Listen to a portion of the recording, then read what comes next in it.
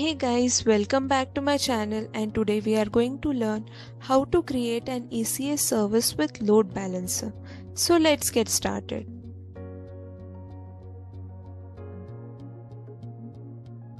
Basically, in the previous lecture, we tried to deploy a single container onto our ECS cluster and then tried to access that particular container via its public IP address.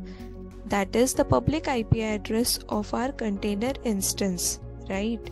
But in general scenario, it doesn't happen. We require multiple tasks to provide high availability, and also at the same time it is not very much feasible for us to provide this particular IP address to our users to access it, right? And also, if we are making use of dynamic port mapping, then in that case we don't even know the port on which our instance or our container is running on. So in that case we are not able to access that particular container directly via its public IP address. So it is not very much better option in that case, right? So in order to solve this problem, we have got application load balancer. Now with the help of application load balancer, we are able to allow the traffic across a group of containers, right? So in this case we have got a listener as well as target groups. So listener is used to listen to the client request that comes across the traffic, right? And then that is redirected to our target groups which are associated with our tasks. Okay, so for configuring application load balancer, we require security groups. Now in this case you can see that we require security groups at the starting point where the traffic actually is coming on our application load balancer, and the one that is when the target groups needs to be associated with the tasks, right? So we need to create these two security groups before we actually create our clusters as well as application load balancer. Okay, so let's go to the steps that we are going to perform in this particular lecture. So the first thing that we'll be doing is we'll be creating two security groups, one for the load balancer to allow the traffic at port 80 and another one for the cluster to allow the traffic from load balancer. Okay, and the next thing that we'll be doing is we'll be creating an ECS cluster. Then we'll be creating a task definition, and lastly we'll be creating an ECS service which will be associated with the load balancer. So let's go to our AWS dashboard and start implementing this.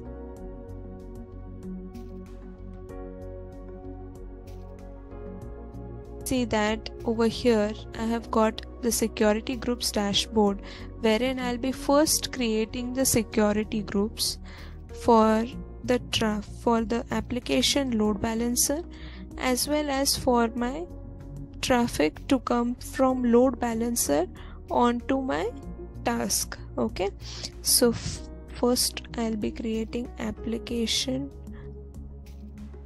load balancer. Okay, so this is the name of my security group which will allow the traffic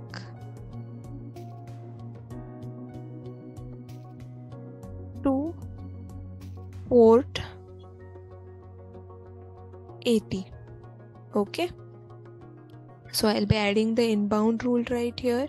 I will be adding the rule for HTTP. So here is it, and I'll be allowing it from anywhere. Okay, so this is what is my application load balancer security group. Okay, now I have created one. Now I'll create the other one for the traffic from load balancer to container, right? So this will be the name of my security group, wherein the description will be allows the traffic from load balancer. Okay, so I'll be adding the inbound rule right here. Now here the inbound rule will be all traffic, or I would say all TCP. Okay, on to now I'll be passing this particular traffic onto my load balancer. Okay, so this will be the security group to which all the traffic will get directed, or which will allow the traffic from this particular security group to our containers. Okay, so I'll be creating the security group now. So now we have got these two security groups created.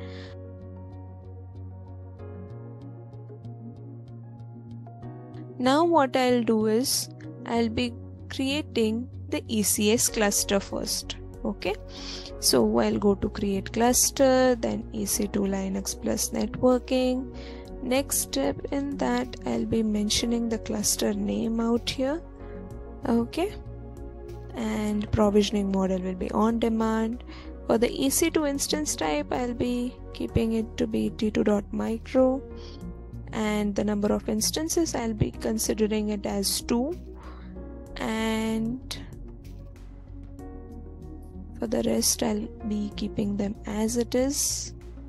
For the key pair ECS service, for the VPC the default VPC, and for the subnets I'll be considering A1A, 1B is there, and 1C I'll be considering, right? Okay. For the subnet setting, it will be enabled. For the security group, I'll be adding application load balancer over here. Sorry, not the application, from load balancer to the container one. So that's how we are done with this. Then enable container insights and create.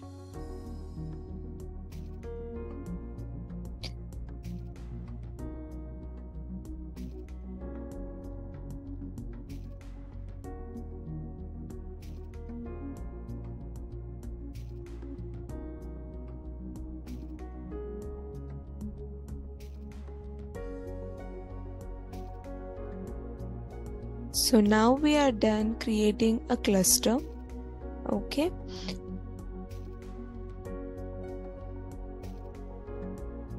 Now after this, I'll be creating a task definition for my image, which I have already pushed to my ECR.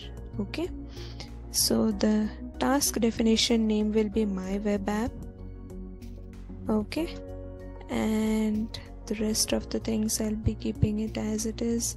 Says task execution role. Over here I'll be mentioning it to be 100, 1024, and add container. Again I'll be mentioning it as my web app. And for the image, I will be just copying the URI of this particular image out here, which I've already stored in my ECR, right? So the rest of the things I'll be keeping it as it is. Over here I'll be making use of 3000 port, and the host port I'll be making use of 0 over here. Why? Because I'll be implementing dynamic port mapping. Okay, so I will be adding it, and the rest of the things I'll be keeping it as it is, and create. So now you can see that my web app it says the 6th revision. Since I had already created few revisions, it is showing me the 6th revision as this one, and we have got a cluster. Okay, so now we are done with this and we are ready to go and create a service.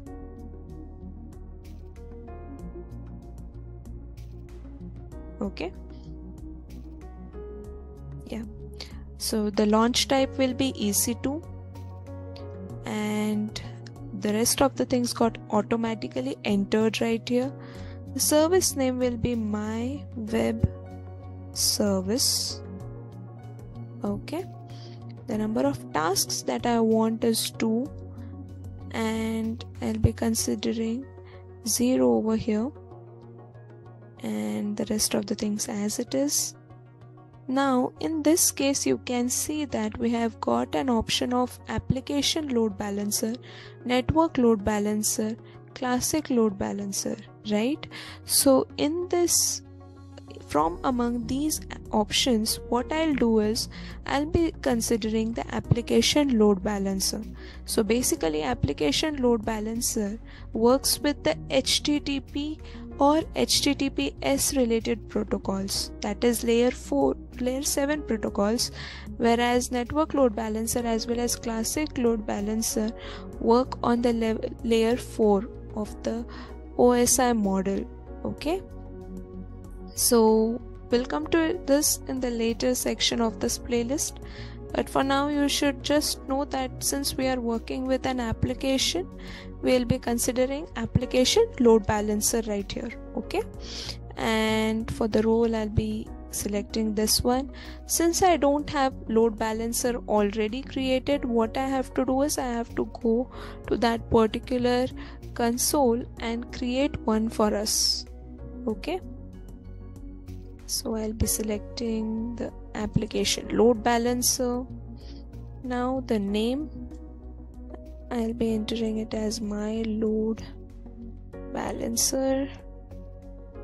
Okay, it should be internet facing, IPv4, and I'll be selecting 1A, 1B and 1C.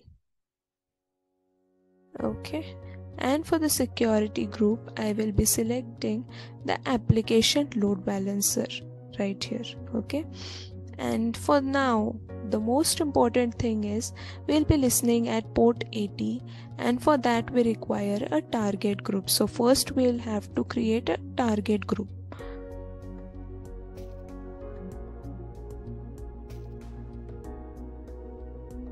So I'll be selecting for the instances only.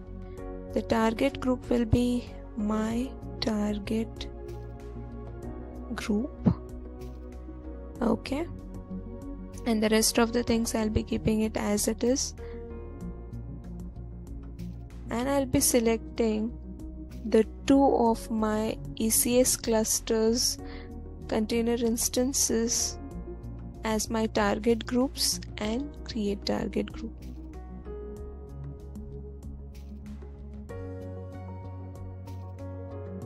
So now my target group is ready, and I'll go back to my load balancer, refresh it, and now I'll get my target group over here. Okay, and the rest of the things I'll be keeping it as it is and create load balancer.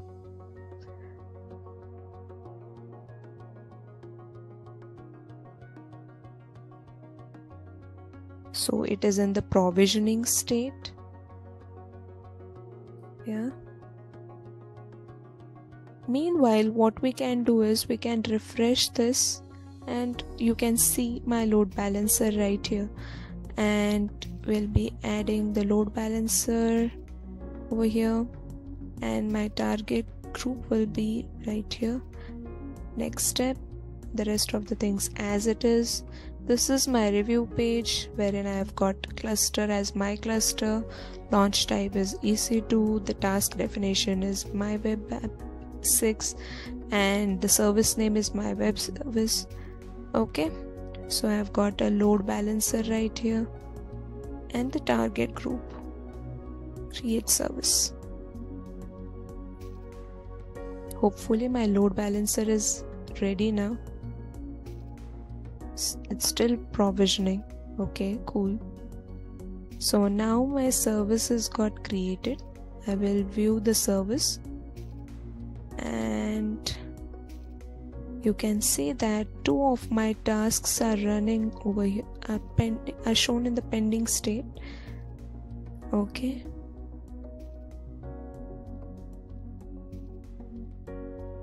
Now you can see that these 2 tasks are running over here, right? So let's go back to this particular diagram, wherein what the user will be accessing is this particular application load balancer, and the traffic will be distributed across our containers with the help of this particular application load balancer. So whenever we access it, we'll be accessing it via application load balancer only. Okay, so previously what we did is we tried to access it via the public IP of this particular container running out here, right?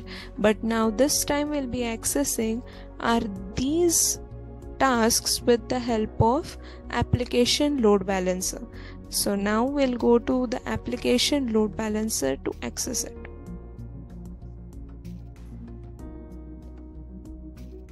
So let's see if it's active right now. Yeah, so it's active, and I'll try to access it via this particular DNS name.